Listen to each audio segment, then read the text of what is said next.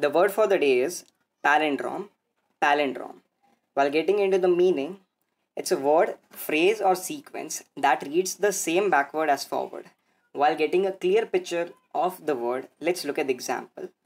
So we have level. So when a person reads from forward as well as from backward, the spelling remains the same. That is, when you are reading from left to right or right to left, the level is level.